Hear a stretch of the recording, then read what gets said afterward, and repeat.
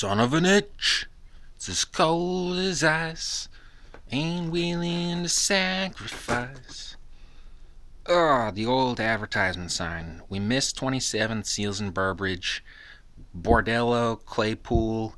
I still have Golden Money, Cubic Zirconiums, and Jerry Bills. I mean, they seem like a decent price. We get $10 for a cubic zirconium, a 1 carat, $5 for a stack gold money, $100, no, 35 for 100 bills. I could do 25 for 100 bills. That's supposed to be in me. And there, my sign then. And check out these crystals, man. They're freak frozen, like from tundra, or Arctic hill, I guess.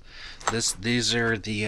Let's see if that's a decent example. They're frozen together, but it's the Pequot stuff, the Lantern Hill crystal. That's a decent. That's a decent gem right there. I'd chip that off, and maybe this one here, and I got a whole dish of them.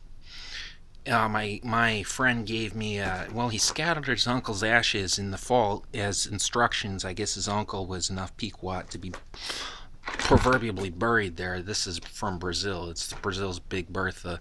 And then he got second instructions to go back and take as many crystals as possible. So I got a whole bunch of Pequot stuff.